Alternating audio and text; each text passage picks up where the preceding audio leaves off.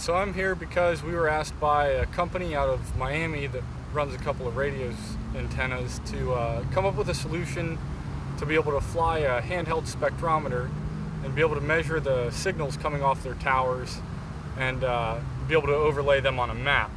So what we did is we custom 3D printed a rig to be able to hold a camera with the spectrum analyzer on it so that we can read the numbers and then plot on our DJI Bluetooth link what GPS coordinates we wanted around the tower. So what I'm doing today is just testing our system to make sure that everything works and make sure it flies well and that it's safe.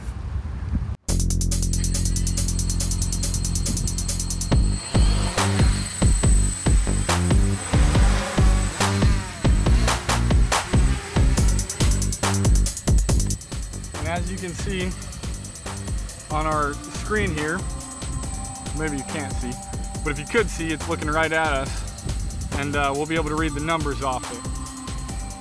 Now this particular drone's flying a DJI Wukong flight controller and has the ability to read GPS locations off an iPad. That's something I haven't yet done, but I'm planning on doing today. So what we have here, and you can't exactly see it, is our drone's on a flight path and it's coming towards us. You can see a little black speck. We've got our path set up on our iPad here. If you can see that, I'm not sure. There it is. It's a 4-point path and it's on a loop.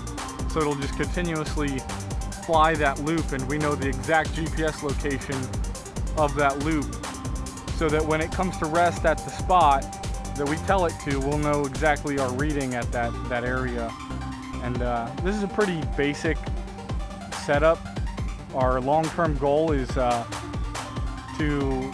get probably a Raspberry Pi and maybe a basic Windows computer so that we can track this in real time and have some really good, solid data.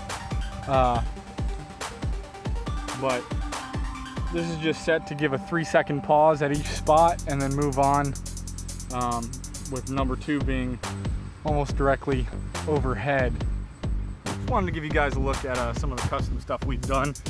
We 3D printed a mount for that camera, and we have a swing arm that we'll be able to mount that on so that if we're not in the right location, we can take it and move this camera back and forth. And then we have a plate that we got that will allow Velcro straps to hold our radio spectrometer. So that's our setup here.